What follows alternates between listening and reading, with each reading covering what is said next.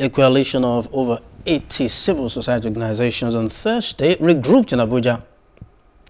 They were there to mount pressure on President Muhammadu Buhari to sign the Electoral Act Amendment Bill 2021. According to them, assent to the Electoral Bill 2021 would facilitate early preparations and efficient election administration of the 2023 general elections. Meanwhile, the elections are just 443 days away. INEC Commissioner on Voter Education, Festus Okoye, has spoken on President Buhari's letter to the Commission detailing INEC's position constitutionally, legally and administratively as the end user of the electoral legal framework.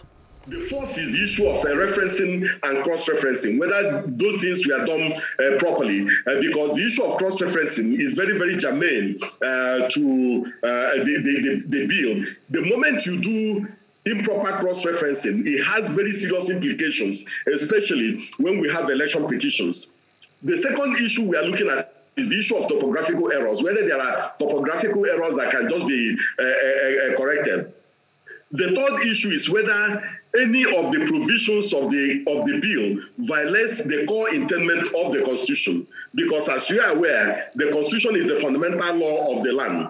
Now, the fourth issue we are looking at is whether there are issues of proper sequencing, especially in relation to the dates. And you know, in relation to the work of the Commission, dates are very, very important. Then we're also looking at whether there are also provisions in the bill that are difficult to implement. We need to tell the President if there are provisions that are difficult to implement. Okay. Then we have to put the bill side by side with the existing legal framework, with the existing Electoral Act, and see whether there are provisions that have been deleted that needs to be restored, or whether there are provisions that need to be reworked on. So those are the things that the President asks us to look at. And the Commission has looked at it, and will respond to the President within the time frame the President gave to the Commission to respond. Hello, hope you enjoyed the news. Please do subscribe to our YouTube channel and don't forget to hit the notification button so you get notified about fresh news updates.